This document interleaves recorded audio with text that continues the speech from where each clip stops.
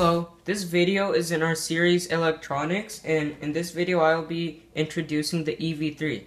So the EV3 is the third model of the LEGO Mindstorm series after the RCX and the NXT, and in case you don't know, it acts as the brain of the robot. So it's like a computer and it stores all the programs, and it's wired to the sensors and motors and tells them what to do. To turn on the EV3, you need to press this button in the center and wait a long time. We won't be showing the whole process, but when it's done, it will make a sound and this red light over here will turn green. And to turn it off, press this button on the top first, and then scroll to the right so the selector is on the check mark, and then press the center button, which means select.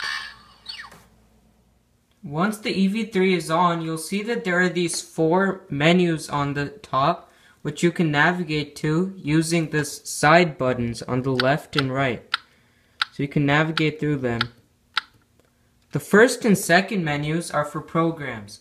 So the first menu, it shows the most recent sub-programs which you ran, which over here they all say program. But if you go to this, so it's like a quicker way to find it, but if you go to the second menu, it's more organized by the name of the folders, which are the programs that you have downloaded from your computer. And when you press the center button to select, then you get the actual program file that you run. And also when you click on the folder, when you select that, there's options to delete it or to share it by Bluetooth. When the EV3 is on, you'll see that there are these 4 menus on the top, which you can navigate through using these side buttons. The first and second menus are for programs.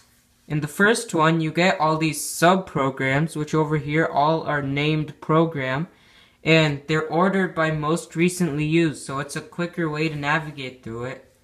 And on the second menu, you have all the name folders of the programs that you've downloaded, and you can navigate through that going up and down.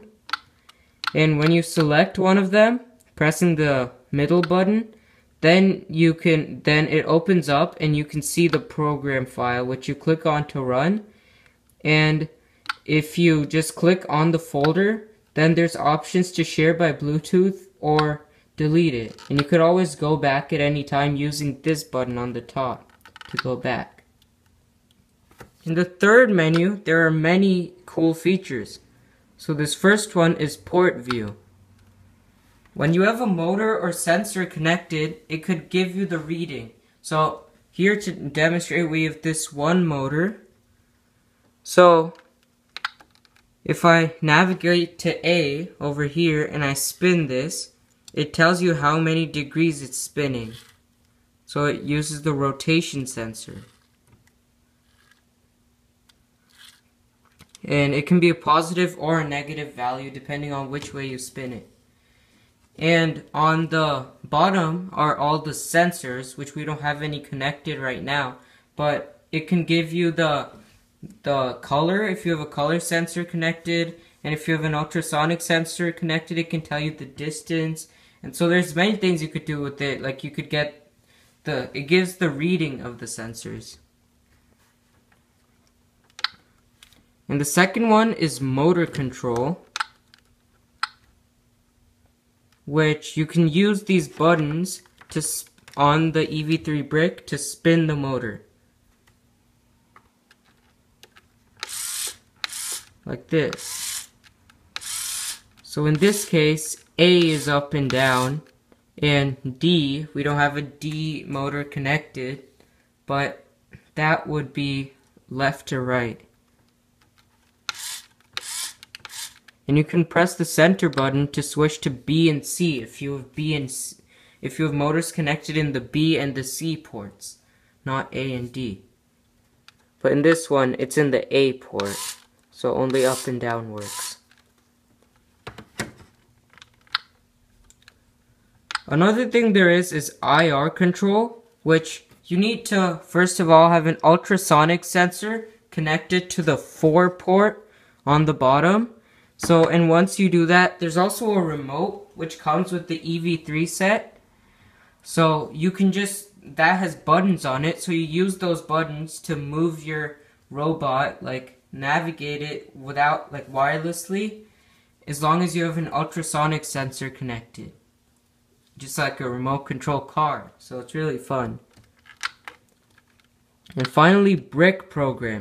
You can write programs on the EV3 brick using itself.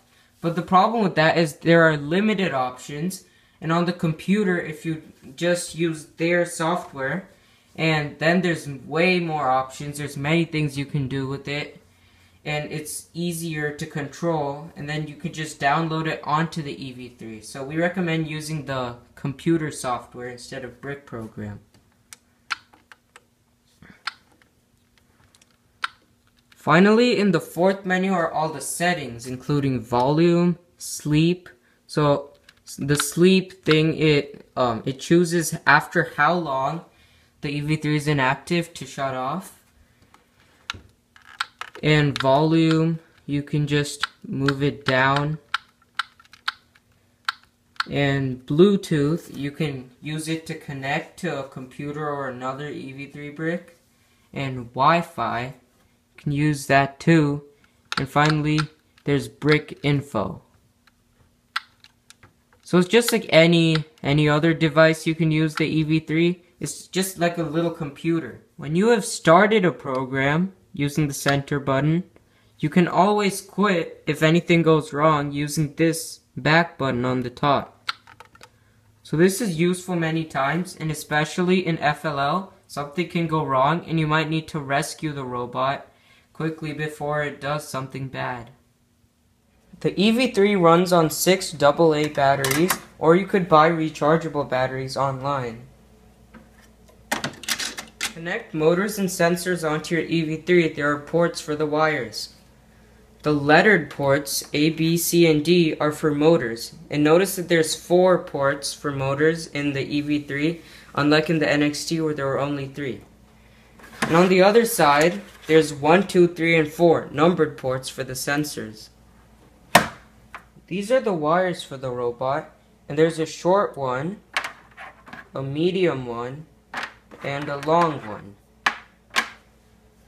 So these wires are the same on both ends, and you can put one end into one of the ports, and then the other end, it fits into any of the motors or sensors. And that's it for the video. Thanks for watching.